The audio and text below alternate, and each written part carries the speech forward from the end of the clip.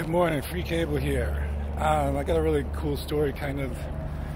I'm at the first Walmart I stopped at on the trip in 2020, and it's kind of like a time warp.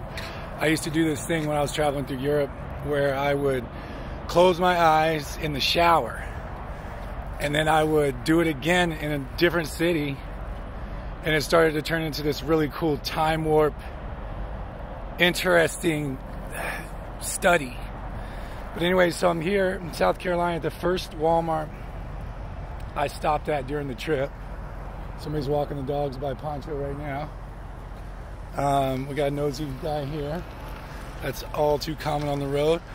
But, so yeah, it's cool. Now I'm traveling here.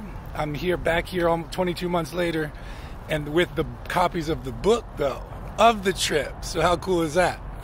Now, another interesting thing that is not cool is I'm going to show you these containers. You see all these containers?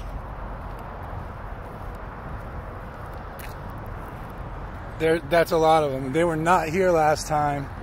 So what is that?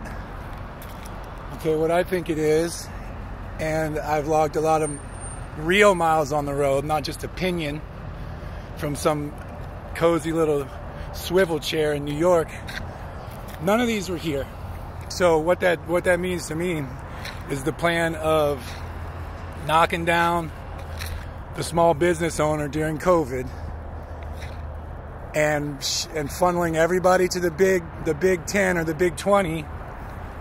Now they have succeeded in that, and now have funneled everybody over here to buy all their stuff and need this much storage.